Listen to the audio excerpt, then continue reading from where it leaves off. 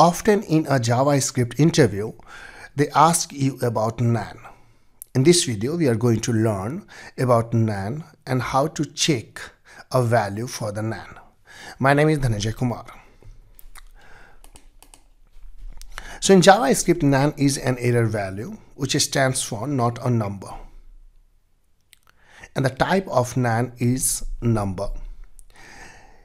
Here I am seeing NaN as an error value. However, it is a property on the global object.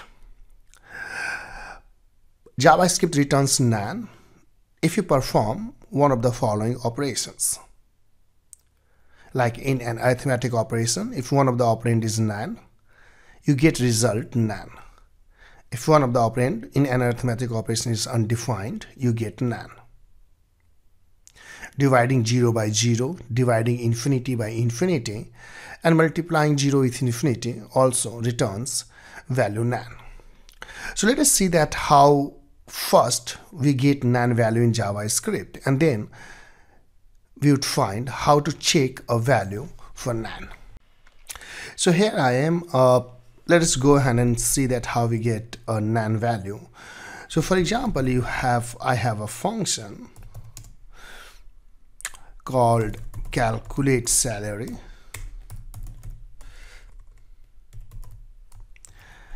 and that takes two parameters.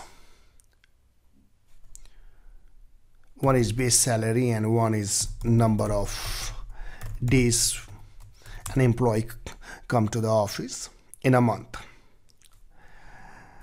And then it returns let's say equal to, let us say, BS multiplied by number of days, and then we return salary from here. A pretty simple function which takes two parameters and it returns that salary after multiplying those two parameters. Now we go and say sal of foo is equal to calculate salary, and let us say base salary is 1000 and number of days 20, and as expected we should get here result 20,000, which is expected. Now assume that this value for number of days parameter comes from a hardware device, or it is coming from somewhere else, and by any chance while calculating salary for foo, this number is missing. Now we are not passing value for number of days. Now what happens that since value for number of days is missing, it has become undefined. So here if you go and print number of days, this should give you undefined for line number 6. And now when we run this application, you see that we are getting now result NaN because one of the operand in the arithmetic operation in line number 7 has become undefined. So essentially in line number 7 what we are performing 1000 and then multiplying that by undefined. So as we talked earlier that if one of the operand is undefined in an arithmetic operation, JavaScript returns NaN. Now the problem with NaN is the point number 2, that if one of the operand in arithmetic operation is NaN, then it becomes NaN. So assume that here we missed passing one value to calculate salary. Now here you are doing some other stuff. For example, you are calculating bonus, which is based on salary multiplied by 0.2. Now what would happen that even the bonus has become NaN because one of the operand now this salary is NaN. So go ahead and print the value for bonus, and you'll find that for line number 9 also you are getting the NaN. So here what I'm trying to show you that NaN is something you must be checking in your application. Like if one of the operand in arithmetic operation is NaN, then the result of that operation is definitely going to be NaN. And here you see that this scenario now, once the value has become NaN, now it is going to make NaN everywhere wherever you are using it. In other scenarios where you get NaN is that if you try to divide 0 by 0,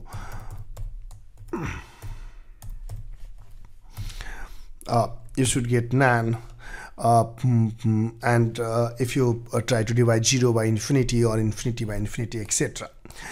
Anyway, so now let us go back to our application here again and see that for line number 8, before performing line number 8, we should check for the value of NaN. That whether if salary is NaN, then don't calculate maybe bonus, and if salary is not NaN, then calculate bonus, or something like that. So you can calculate that. So if you go and say that, hey, if sal is equal to NaN, then maybe console.log, and we would say that can't calculate. However, if it is not NaN, then go and calculate the value for bonus. So as you see that here I am just doing normal equality operator to check whether the value for sal is NaN or not. So here we are learning that how we can check a value for the NaN. Now when you run this application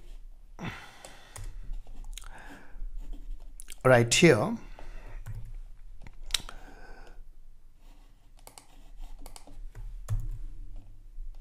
here we're checking that the salary is NaN, console.log can't calculate, sorry. And if it is not equal to none, then calculate. However, as an output, you see that we are getting that NaN here printed, because with equality operator we are not able to check. JavaScript does not check NaN is equal to NaN or not. So in JavaScript, the value of NaN is not equal to NaN. So if you perform this operation, hey, whether value of NaN is equal to NaN or not, you will get a false result. And here I'm printing true, and then here I'm printing false.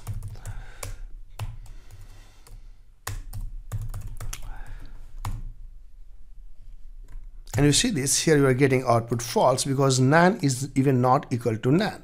So it makes it very tough to check for a value for NaN. Now how you can do that? Because in program we have to find the value for NaN. So one way to do that is a global function called isNaN, and here if you pass a value, it will check and return you that whether the passed value is NaN or not. So as I run it, you see that it is giving me cannot calculate, and isNaN is one of the options you can use to calculate value for NaN, to check for the value for NaN. It looks good. So how isNaN works here? So isNaN global function works in two steps. First, it tries to convert passed value to a number, and after converting,